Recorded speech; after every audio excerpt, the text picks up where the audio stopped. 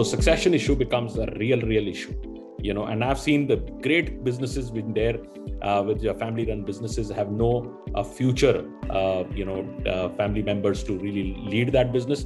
That also is an important time when you want to take that decision to really transfer that. And otherwise the business also doesn't do well.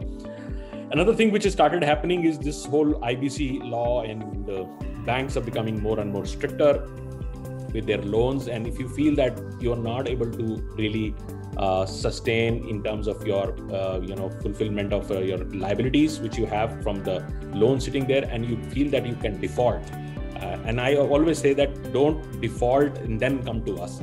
If you feel that you will not be able to honor in next 3 to 5, 6 months, then this is a time you need to decide that you need to find a good buyer for your business partner.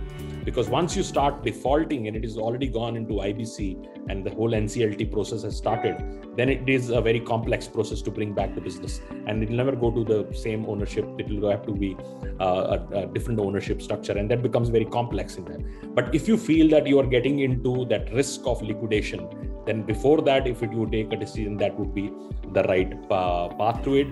And then also another reasons which I've seen is the partner split, which means that the partners don't really see eye to eye, and they don't want to really either sell the business to each other, and they have to look at an external buyer to do that. A lot of times this is happening because especially professionals who are working together in one company, they come together, start something, 1 or 2 years they're doing it.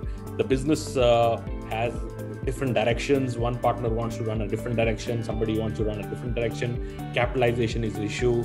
Somebody wants to put more money, the other one doesn't want to put money. So there are a lot of conflicts happen between partners and even family members sometimes. So it is best that you transfer the business to somebody else.